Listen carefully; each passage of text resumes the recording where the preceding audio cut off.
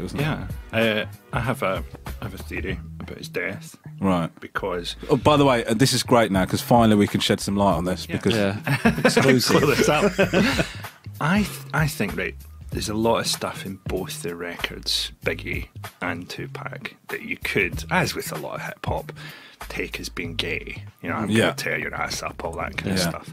But when you look at the big diss tracks they did about each other, I think there's sort of more going on. So, Long Kiss Goodnight, remember the last album, Biggie? I mean, that's a funny thing to say for a start, right? I'm going to outline my theory. Can I have a long kiss goodnight? to your mortal enemy, right? Yeah, no. I make your mouthpiece obese like Della Reese. When I release, you lose teeth like Little Cease. Right? So he's talking about coming in his mouth so much that he loses teeth. And he's saying like Little Cease, who's on his record label. So it's like, that's what I'm doing to him. I'm also possibly doing it to... Oh my God. Blood floods your dungarees. So he's talking about Tupac, you know, always wore dungarees, right? And perhaps he's fucked him so hard he's bleeding. Yeah.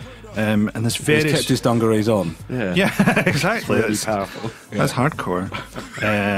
Motherfuckers mad cause I blew. Niggas envious. Too many niggas on my dick. Shit strenuous. And there's loads and loads of references to various kind of gay stuff throughout it. But when Tupac, the record he's responding to is Hit 'Em Up, right? Yeah. Tupac says, I fucked your wife, I'm going to kill you, pretty much, right? Says it all very openly in the video. It was really upfront. Yeah. The one bit where he puts his hand over his mouth, like, I shouldn't have said that, if you remember, it's the bit where he goes, I had to try to persuade a bitch to let you sleep in the house. And you're like, what's upsetting about that? You've just threatened to kill the guy. You've said you fucked his wife. Why is this referring to this instance something that you shouldn't do? Yeah. And is it that Tupac and Biggie were gay together? That they were gay lovers? Right? And did they have each other killed so that they could be together? Or pretend to have each other killed? Right? Oh my God. There's various clues in the songs. Long Kiss Goodnight, the other one in that album.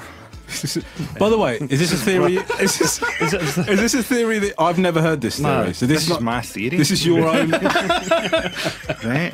This is. Have you heard? I've not. No, I've never heard. When did you stumble upon this theory? How long have you been holding this theory? I sort of thought of it like a few days ago. Sleepless nights. I thought I'm going into this podcast, and if I can download song lyrics, it'll be fun. There's a bit he also says a few times on the D-Lo is a thing Biggie says, and that's a very specific thing. That means a guy who's gay secretly but married. Right. So that's where that phrase comes from. Being on the down low was like I didn't know Harlem phrase. Yeah.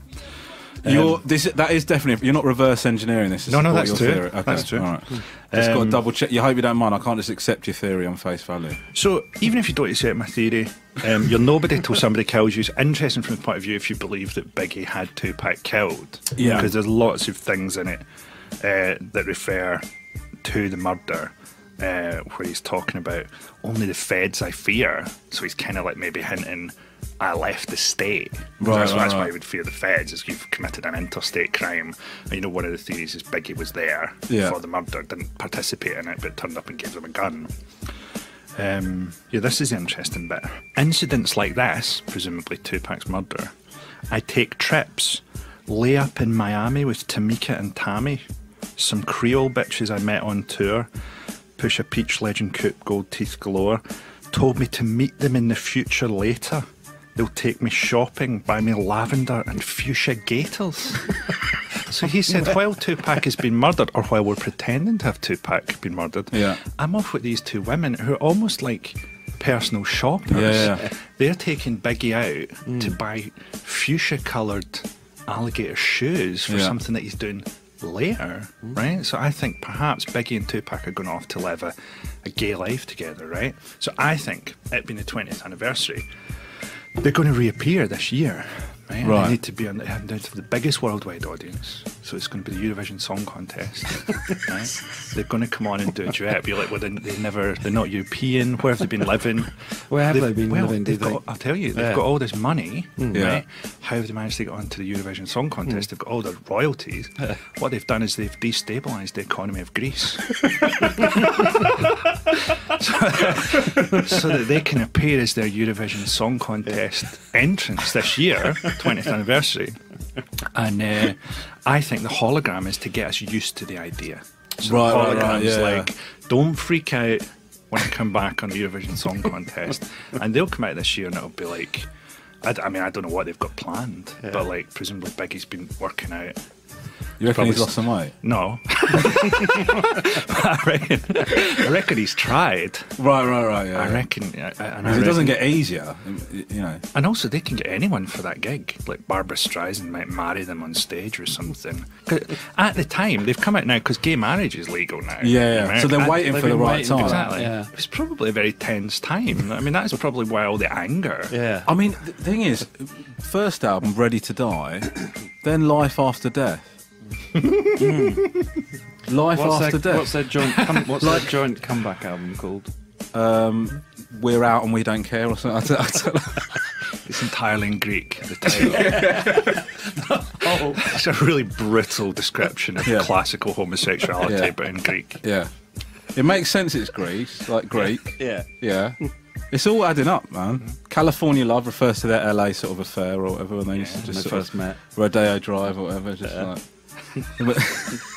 it all adds up, man. But they probably just saw it all as that was the sexual tension between us that the whole rivalry came from, and then afterwards people have taken that for real. You know, people are still doing that, and like Biggie and Tupac must be sitting in Greece wherever they are, just watching that, going, "What is everybody fucking gay?" I thought it was just us. No, we didn't have to go.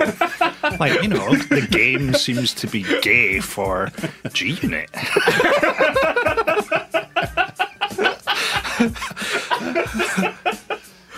I mean, a lot of Jay-Z's lyrics are quite homosexual, aren't they? Like, he says things like, "I never had love for a woman," shit like that. Do you know what I mean? Like, it's pretty, like, loads of them. I mean, if there was some sort of Tupac, Biggie, Jay-Z threesome thing going on, that you could, like, bolt onto that theory. That And then good. Beyonce does an album about how he's cheated on her. Oh my With the god! both of them. Sangria, the follow-up to Lemonade.